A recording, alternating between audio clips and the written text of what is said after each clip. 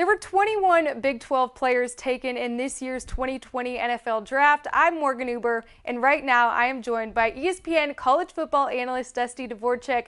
Dusty, in a time when the world is really starved for some sports, we saw the NFL draft ratings were through the roof. What impressed you most about this year's NFL Draft? It was much needed, first and foremost. We all needed that, an escape from our everyday reality. And man, did it fulfill that void that sports has left. And I thought that, my company, ESPN, just did a phenomenal job with the production value of everything. So many moving pieces, live feeds from all over the country. It wasn't perfect, but man, I thought that they hit it out of the park in a time that we had to have it. And you said it, 55 million people tuned in over the 3 days, by far shattering NFL draft records. And I thought one of the things that I enjoyed the most was the human element, like getting inside these players' homes, around their families, to see that genuine joy on their faces. We all love to see that. And then also the funny stuff, right? I mean, to see Cliff Kingsbury chilling in his Arizona pad, to see Jerry Jones on his $250 million yacht, even Bill Belichick hanging out in, I don't know where he was, looked like my grandmother's dining room. But I just thought all those things, all those human elements of this, general managers, coaches, everyone in between, I thought that was really cool. Even Roger Goodell and his dog, and maybe take a little cat nap on his lazy boy. I thought all that made this such a unique and fantastic NFL draft.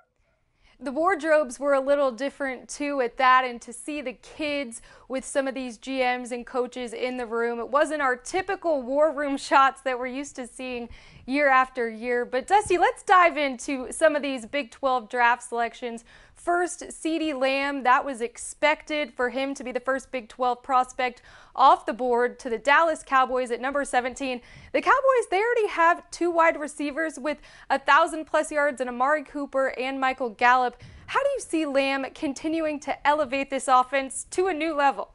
Gives Dak and this offense another weapon, right? They did lose Randall Cobb, their slot, last season, so they're going to have to replace that. And as we've seen with CeeDee, he can play all wide receiver positions. Even last year, 42% of his catches came from the slot. Half his touchdowns, 7, came from the slot. So he's going to be able to step in right away, play that position, but also be able to sprinkle him in all throughout this offense.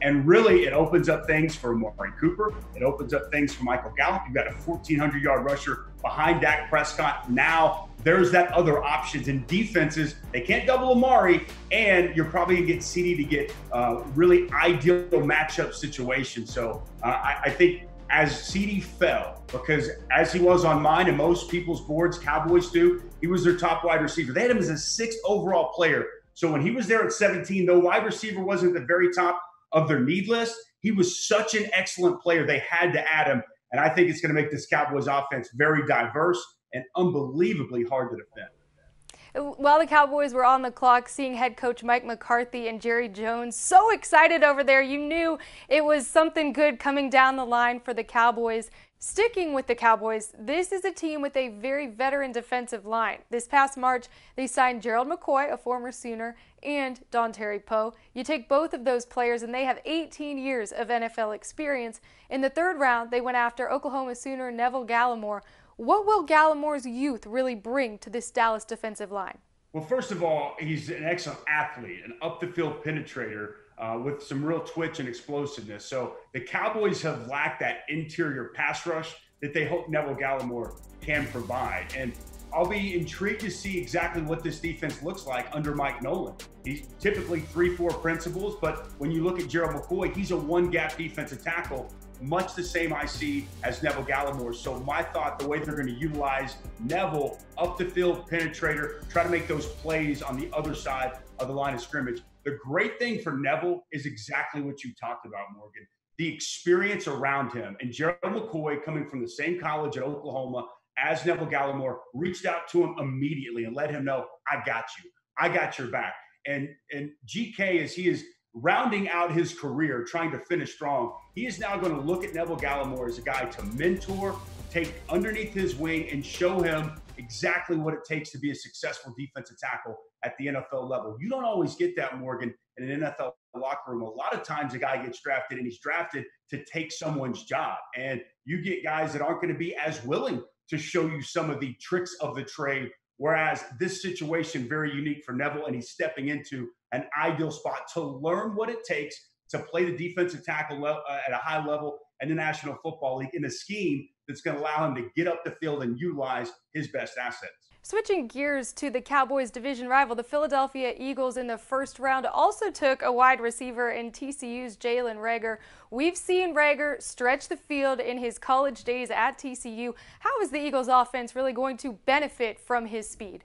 Well, I just think that this guy is a freak athlete, right? 42-inch vertical. He ran 4.4 at Indy, but this is a 4.2 type of guy, Tyreek Hill type of speed. And I look at Jalen Reagor and what he brings. He brings the ability to stretch the field, as you referenced. I think he's also a guy who is very compact and tough to tackle. So underneath routes, they want to get him the football yards after the catch. And he's also a guy that you can utilize in jet sweeps, in motions. He's an excellent with the ball in his hands and a tough guy to tackle. And let's not forget, also as a junior, had a couple of punt returns for touchdowns. So he adds value as well on the special teams unit. So I look at any phase you look at, hand him the football, throw him the football, allow him to return punts. I think this is a guy that the Eagles identified has elite athletic traits, and they had to bring him in considering how devoid at wide receiver they were last season. Well, the guy throwing him the football will be the starting quarterback, Carson Wentz. However, he's been bitten by the injury bug the past several years. In 2017, he missed 6 games. In 2018, he's missed 7 games.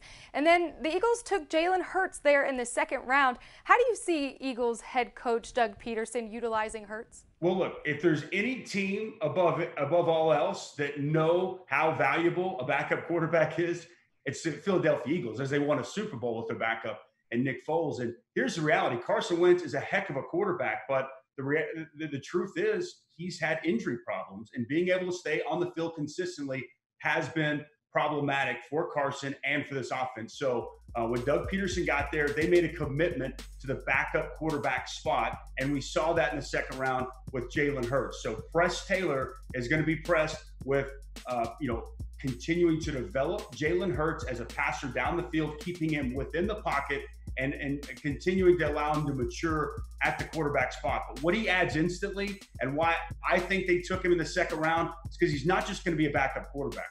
They're going to have a change of pace with him. I mean, I think there is going to be a package early, often, and all throughout the season, whether it's short yardage, goal line. I think we see 2 quarterback systems. The imagination of Doug Peterson, don't think he's going to have Jalen Hurts on his roster and not have a plan in place to where he can add value immediately for this offense. And what that does for a defensive staff trying to prepare for the Eagles, you have to spend film room time. You have to spend practice field time for those specific packages, and the Eagles might not even use them. So that becomes a new weapon in Doug Peterson's arsenal for this Eagles football team. An NFL team that has been trying to build around its defense, the Los Angeles Chargers, they got a good linebacker in Kenneth Murray, an All-American from Oklahoma. With 42 consecutive starts as a Sooner, how will he add value immediately to the Chargers? Well, he fits perfectly with what Gus Bradley, defensive coordinator of the Chargers, does. And I think Kenneth's going to step in, play that will linebacker position. And at that spot in this defense, you need to be a sideline-to-sideline guy who's got speed, range, and the ability to make plays all over the football field, especially in pass coverage. And that's what they think they have in Kenneth Murray. And you can tell how much value the Chargers placed on Kenneth because they traded a third-round pick to get back in the first round to go get him. Head coach, general manager said they were blown away with his interviews. They think he can be a leader almost instantaneously, defensively. And as you look at the way Murray fits and the speed that he possesses, and let's not forget, the Chiefs and all that speed are in that division. That's part of this pick too. I look for Kenneth Murray to be a possible day one starter in this Gus Bradley Chargers defense. Another Big 12 linebacker taken in the first round, Texas Tech, Jordan Brooks. The interesting thing, Seattle hasn't used a first-round pick since 2011. What did the Seahawks see in Brooks that made them decide to use that first-round pick? Tape was too good for Jordan Brooks. And how about the Big 12 with 2 linebackers in the first round? I thought that was big for the perception of Big 12 defenses. But Jordan Brooks, 4-year starter, so productive, And I think that the Seahawks really coveted that toughness, that grittiness. And if you watch Jordan Brooks, he plays with passion. And what do we know about Pete Carroll? He's a passionate coach. I think that they watched that tape, the productivity, the downhill nature in which Brooks plays, and the fact that he's a good tackler. He was the highest player on their board. They wanted all those intangibles and tangibles. And here's the funny part. They don't really need linebacker. They're kind of stacked there right now. Bobby Wagner, one of the best in the game, still there. KJ Wright is outstanding. So Brooks isn't going to be pressed to step in and play right away. He'll be able to go in, learn from those guys, spell them, also come in on third down packages and be a contributor on special teams. But so many things, I think, that led Seattle to bring in Jordan Brooks. Again, even though it's not a position of need, he's the type of football player they want in their organization. From the NFC West to the NFC North, Minnesota lost 3 cornerbacks this offseason. They were in desperate need to replace and find a good corner, and they did in TCU's Jeff Gladney, taken in the first round. What are the Vikings getting in him in a physical corner? Tough, hard-nosed, fundamentally sound, right? I mean, it's like I told you before, it's a Gary Patterson type of player, as we typically see coming out of TCU. But you mentioned it, Xavier Rhodes, he leaves and goes to Indianapolis. You've got to replace an all-pro corner, and Jeff Gladney's going to have a chance to step in, compete for that job with Mike Hughes and be a starter immediately for Coach Zimmer there in Minnesota. And the competitive plays he makes on the football is why I think you could not overlook Jeff Gladney. 49 pass breakups in his 4-year career at TCU. The guy just has a nose for the football and can make competitive plays on them. And then you mentioned the toughness. How about we find out now that that 4.48 that Jeff Gladney ran was on a torn meniscus? I mean, to gut it out, run that, still have that kind of speed, I think that was something that the Minnesota Vikings said, we want that kind of guy on our defense and in our locker room. One of Gladney's teammates, TCU tackle Lucas Niang, he is impressive in the pass protection. Dusty, these numbers are ridiculous. He's recorded 975 pass block snaps and 0 sacks dating all the way back to 2017. Why is he the perfect fit to be protecting the Super Bowl MVP, Patrick Mahomes? Well, because first of all, he probably should have gone well before the 3rd round. Remember, he played 7 games his senior season and then had hip surgery. So he missed the latter half of the season. I think that's why we saw him slide to the 3rd round. If he plays throughout the season, the Yang's probably in the conversation for a first, early 2nd round type of pick. So I think there's some real value in there if he gets back to healthy and playing the same kind of football for Kansas City. Here's the thing. They've got bookends at tackle, right? I mean, Eric Fisher, former number 1 pick on one side, Mitchell Schwartz, one of the best right tackles in pro football on the other. They're under contract for 2 more years. So I don't think there's a pressing need now.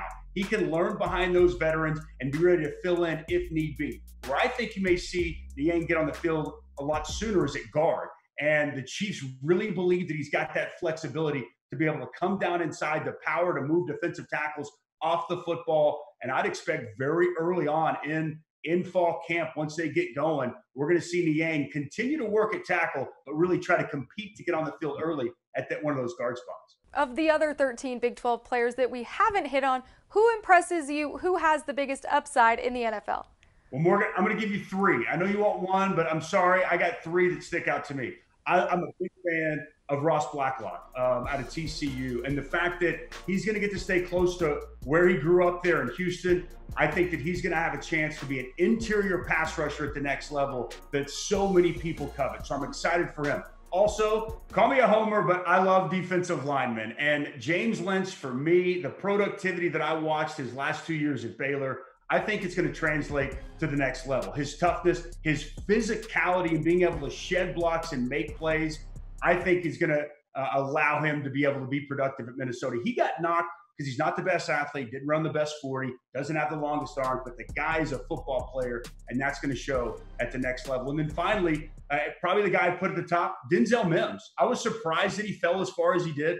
All the way down to the New York Jets. I think the drops were a bit of an issue. When you look at Denzel Mims and his size, his speed, the ability to stretch the field reminds me of a DK Metcalf that came out and went at 64 at the end of the 2nd round to the Seattle Seahawks. He winds up having a fantastic rookie season, really helped Seattle make their run into the playoffs, and was a key cog for Russell Wilson. I see Denzel Mims potentially stepping into that kind of role for this Jets offense as a vertical threat down the field for Sam Darnold.